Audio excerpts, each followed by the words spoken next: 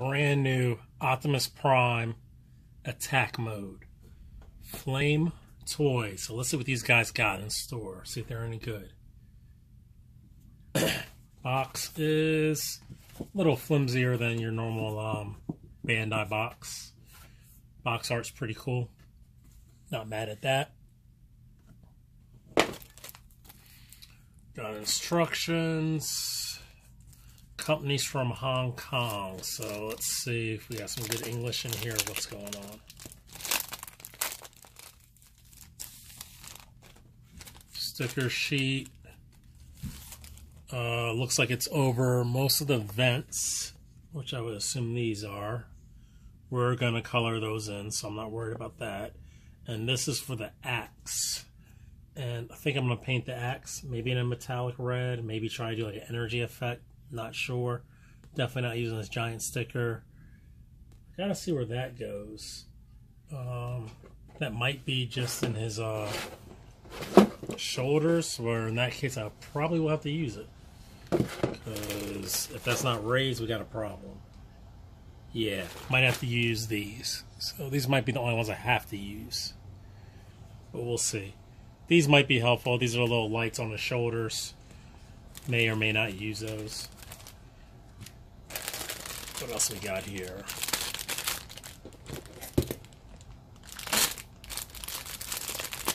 So this would be like their PC plastic. Very rubbery, a lot more flexible runner than Bandai's. Yeah, these parts are very rubbery.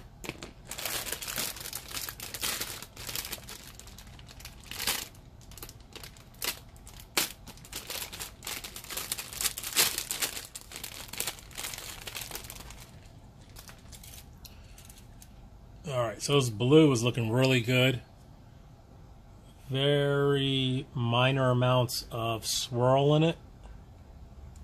So it's pretty good.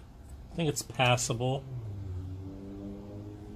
Seems to almost have like a texture to it. It's not hyper smooth. It's almost got a little bit of a matte to it. So that's interesting. And we got some nice darker parts. And again, they kind of have this matte, which almost makes them look a little bit like they want to be a gunmetal. I think it's just because that matte's reflecting the light a little different in spots. So it's a slight texture that gives it like a matte effect.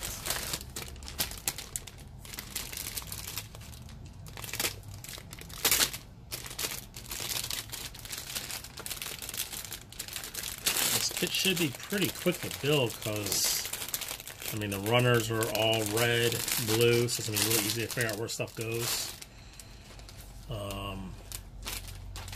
They are, of course, numbered, like any good kit should be. The runners don't have letters, though, it doesn't look like. Oh, they do. Just really small. Red has that similar matte to it. It's really interesting because I'm wondering if you sand this stuff, what happens to that finish? I'd assume it just goes away. And it's not undergated at all. So, well, in a few spots it is. In other spots it's not. See how strategic they were with that.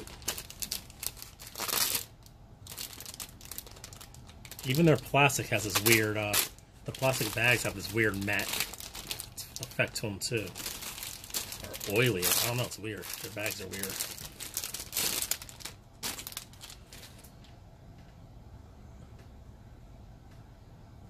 Another good blue one. You get a little bit of like a swirl from the mold and a couple of these pieces here.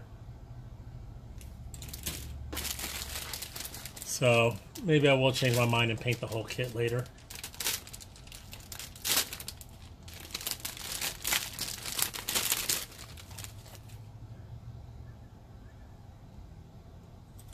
Grays are cool. This is the spine right here. Nice little bit. I think this is on the chest. That will be the right below the glass area, starting off the chest piece.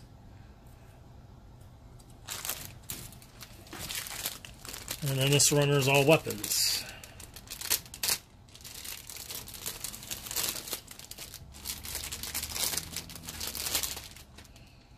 Oh, that looks like the backing of the chest part, maybe a neck joint. So there are some things otherwise than just weapons, but the weapons take up most of this runner. Alright, get rid of that, get rid of that. And lastly, nope, two more.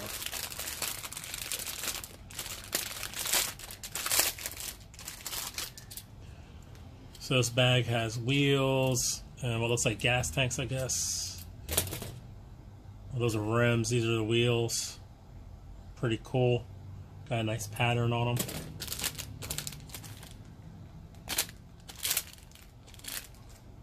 And then those clear parts, which look pretty good. So let's look at these directions. They have the nice layout of all your runners, so you can easily double check them. Only 2 were doubled. And then this is how they do, how they're showing you how to build stuff. So most cases are not showing you arrows, they're just telling you the piece, where to grab it from. They show 2 views of this one, which is kind of nice.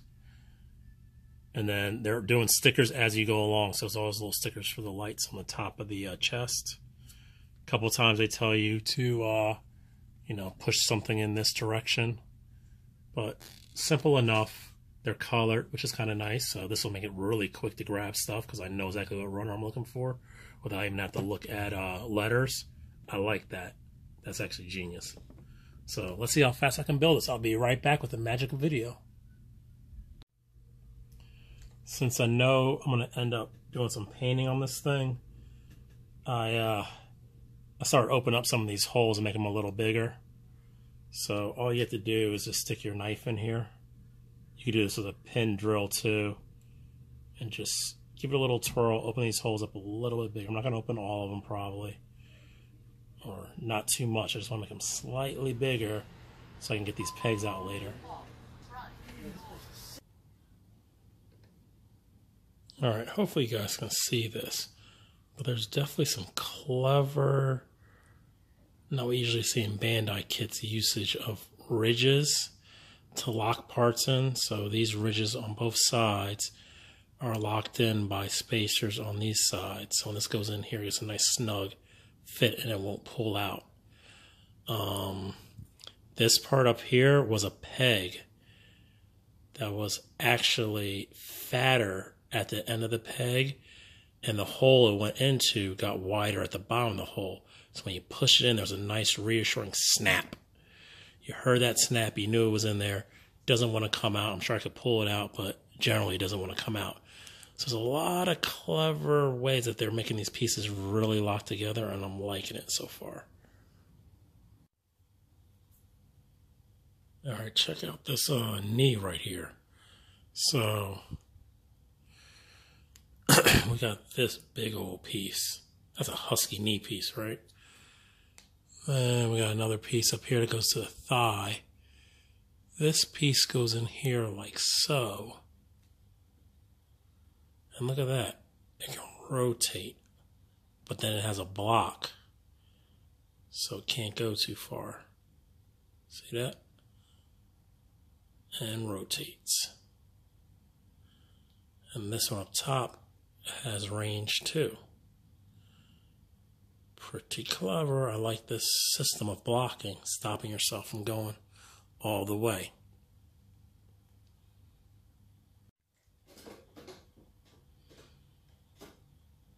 Alright, we are back. Took me a little longer than I thought. Obviously, we have a change of venue. Have it all laid out nice like this. Not that I was trying to show off and put it all together for you at the end, but that's how the instructions have it. You just kind of snap it all together at the end. So let's do it. Head.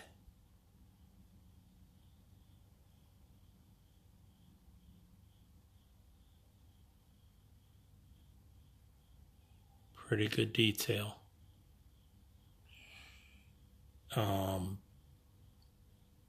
Mr. Hobbies has come out with some super small LEDs towards December. Pretty sure you can fit one of those in there, and I think that would really make the head pop with some eyes that light up. Come on. There we go. That was one of the interesting things about this kit. A lot of stuff snaps when you put together. So, you know, Bandai usually doesn't have that loud snap sound. So that was a little scary a couple times, how much force you have to put into something. But when it snaps, you know it's in there. These ears actually, or whatever these things, they move a little bit, and they can also fall off.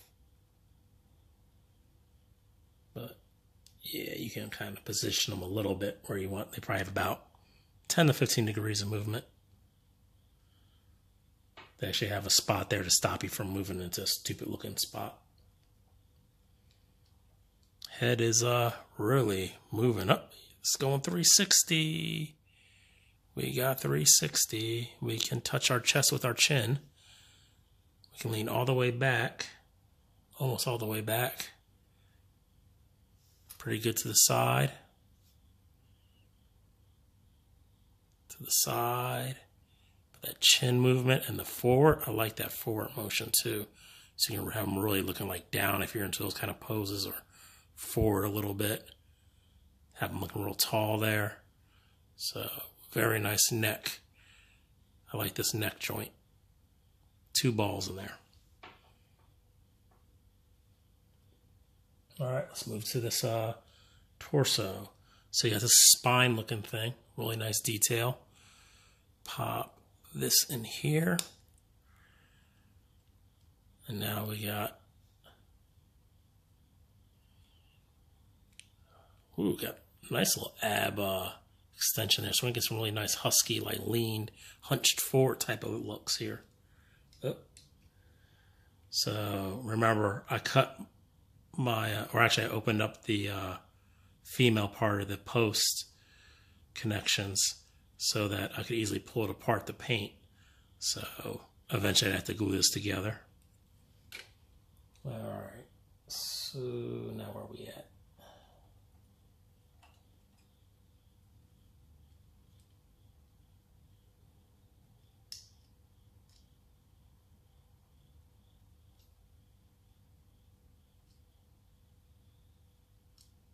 So as you can see, we got a nice little bit of arm rotation to the front. Actually a lot there. That's kind of crazy. That's probably too much. I over-exaggerated there, but it's always nice to have.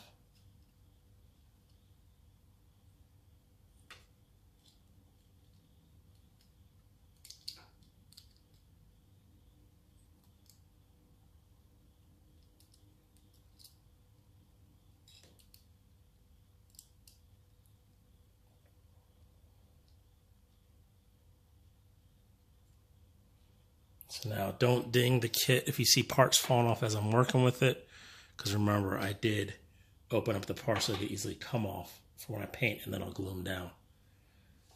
But from what I could tell, a lot of times the fits are real tight. I really like how the hands are kind of oversized, which I think is cool for this style of kit. It's not really realistic, so I think it works really well with the style.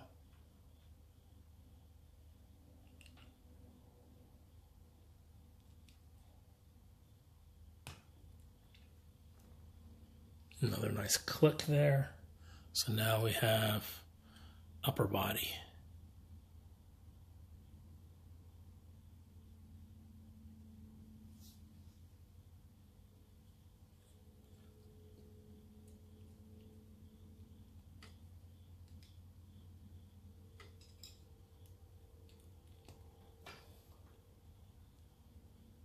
So yeah, all the tolerances are super tight. You feel like you're gonna break something, they're so tight. But didn't break anything yet. Skirts are pretty cool. This should be easy. Hopefully. Maybe not. Everything is tight. There's a couple of things where I pushed the PC part through and like it took off a layer of plastic inside the PC part. So, whew. just gotta work these all nice and slow.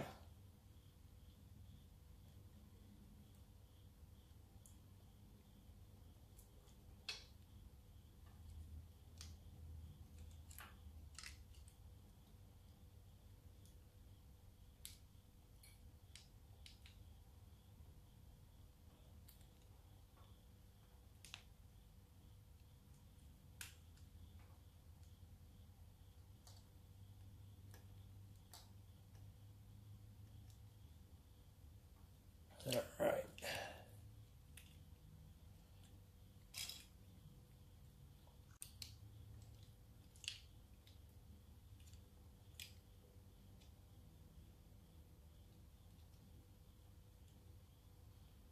Yep, looks like I did too good of a job of loosening up this upper body here. Making sure I could take it apart. Now it just wants to fall apart.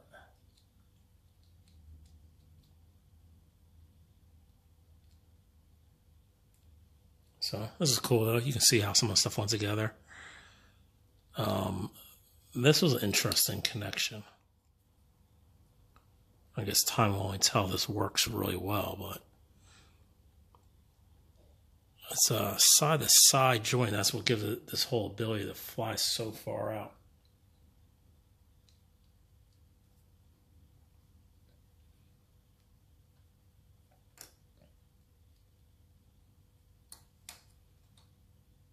Yeah, definitely loosened those holes in the chest too much. They were the first ones I did pretty much, and I then realized shortly afterwards that the tolerances are probably just right. I need to do that.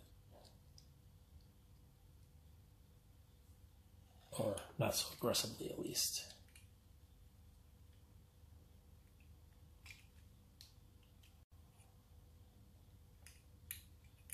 So he will definitely need some glue in the future. But that was on me, not on the build.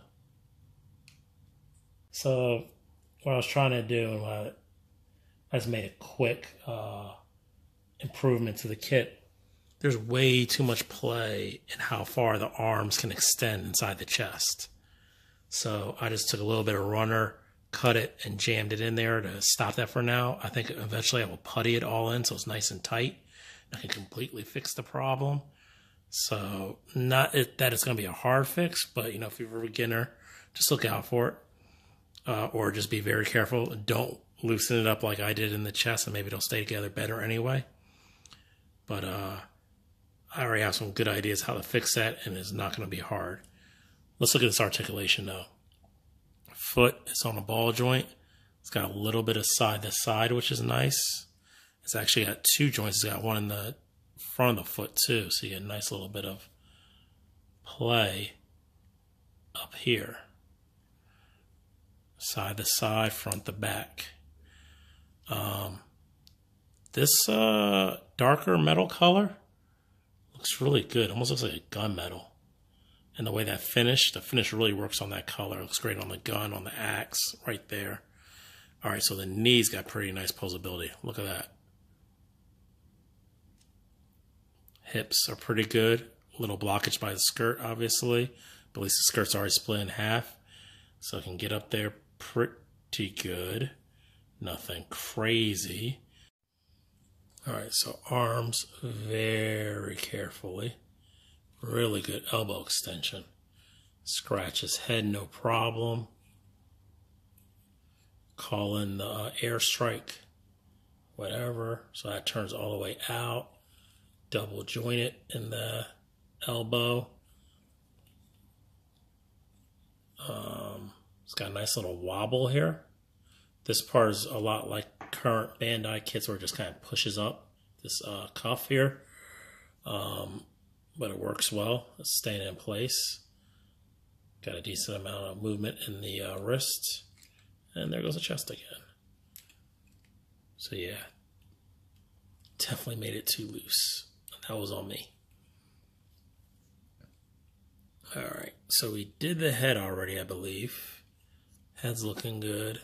Nice side to side, up, down, all around. You can go 360. Look at his back. Don't know why you'd want to ever do that, but he can do it. How high do these arms go up? So we get to about there. So that's pretty good. Get some good action poses with the axe coming across like that. Another cool thing about these kits, with the guns, they have those connectors in the hands. They have the little plug part in the hand, which is really nice. Obviously, the hands are fixed and enormous, which is cool that they're enormous. It'd be nice at this price point to get some posable hands, but I get it. They're kind of new to the game. Probably not ready for posable hands yet. Here's the back view. He's a little skinny in the back, especially in the waist. You know, you kind of get a different view from the front, but he is skinny in the waist. What's cool is these little pegs can hold the gun back here too. And it's not like you gotta flip anything out. The gun's designed to have those little plugs right in there already. That was pretty smart. Just plug that in the back there, and you already got the gun being held. Then the axe looks nice and clean here. You pop that off, and now you can pop it in the hand. So right here, he is holding that massive axe. That axe is huge. He's holding it with no problem, which is great. This guy's big. So, yeah, he probably is about a high-grade build. Somewhere like a high-grade RE build. A little more complexity because it feels more like you're building a Kotobukiya kit. So it has some weird stuff you're not used to. But, yeah. Not the greatest at posing for sure. Especially something that looks like this. I'm not even sure how to get his poses right.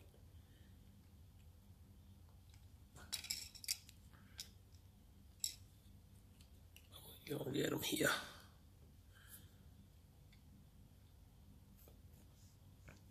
Alright, chest is still together, looking good. Watch me put this on and the whole thing falls apart.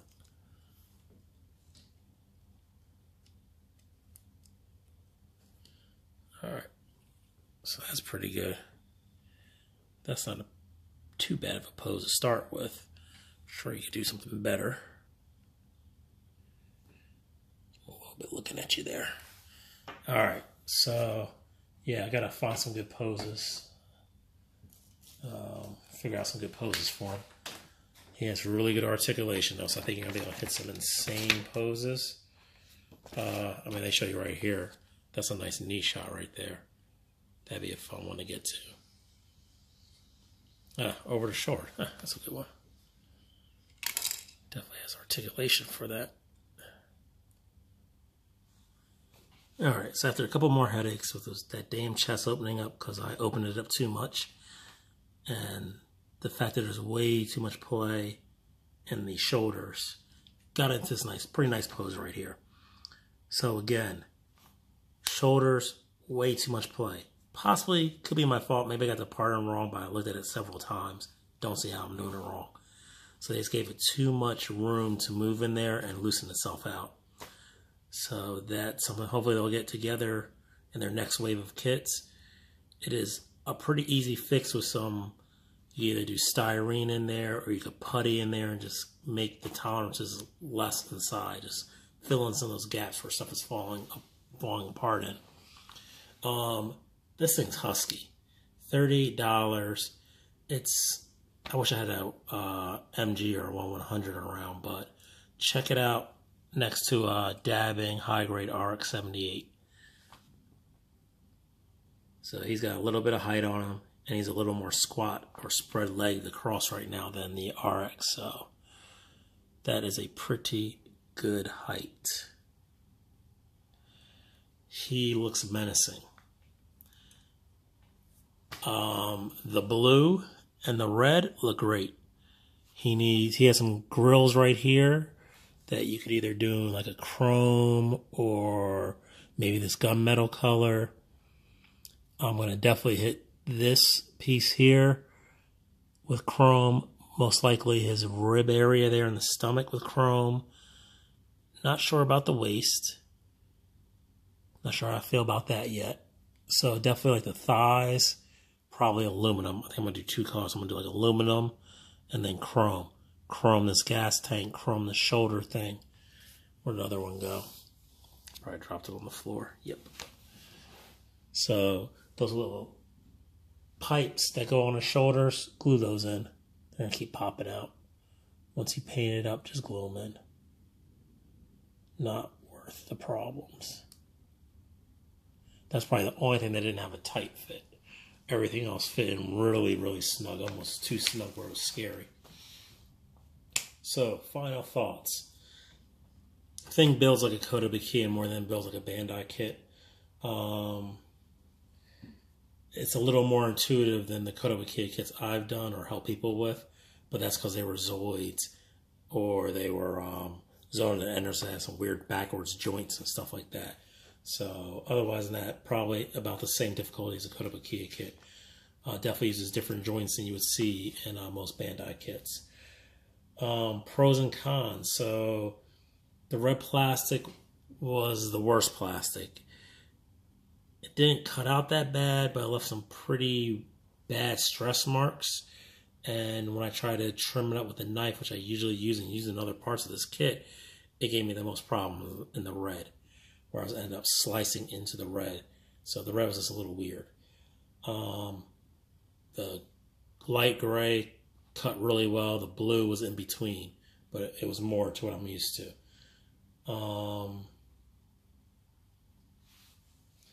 So we just talked about the price for the size. The price is really nice.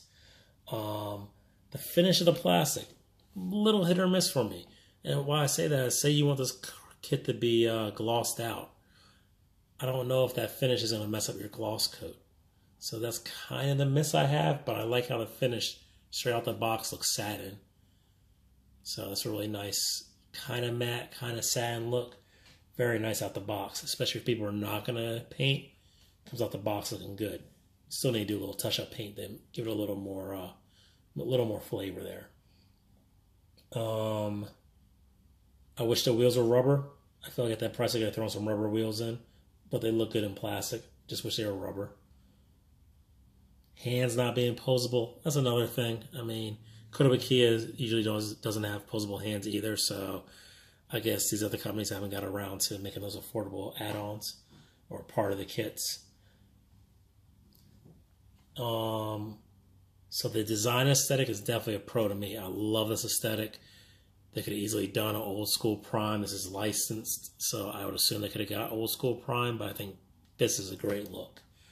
Posability is good. Obviously, we have problems with the chest. Beyond that, the posability seems really good for this kind of build, kind of a little bit better than a high grade or RE. It has better posability than those two, except for maybe like an Origins kit might be the only thing that can mess with it. Like I said, the fit of some parts is a little scary because you feel like you're going to break something, but nothing broke. And the engineering is interesting. In most parts it works, except for that chest where I think they try to go too far with it. They try to push the limits. So we will fix that with our own engineering. And otherwise than that, thing looks amazing. So hopefully, I mean, I'm working on the new store this week coming up. But if I get a little bit of time while I'm waiting for zoning or something weird like that, I will get in there and try to drop some paint on this thing. And we will see how this thing really turns out. Because I think that's where the magic is going to happen, is on the paint. But right out the box, this is pretty. Definitely worth the money. Definitely if you're a Transformers fan, grab it. A mech fan, grab it. Badass. Have this thing fighting a Jesta. I just don't know what scale Jesta you'd have to get. Probably the Master Grade. And check out this. Do not do one of these unless you hate yourself. The directions were so ass. These are one of those things. There's I believe he's Swedish or someone from the Netherlands. That he has full size ones that walk along the beach, and the wind powers them. And basically, if I had this in front of a fan, it would sloppily walk as if we lost a piece. But as you can see, the legs are starting to move. And this thing actually can walk if you put it in front of a fan. But it also likes to fall apart. So it was a very tough kit to put together. I just scrapped the directions and figured it out on my own. I was like, I don't need sticking directions. I'll figure this out on my own. But that's all I got. Definitely cop on these primes. Still have a decent amount of them. But if you can't get them from me, get them from somewhere, because this is a nice kit. And I will talk to you later. Peace.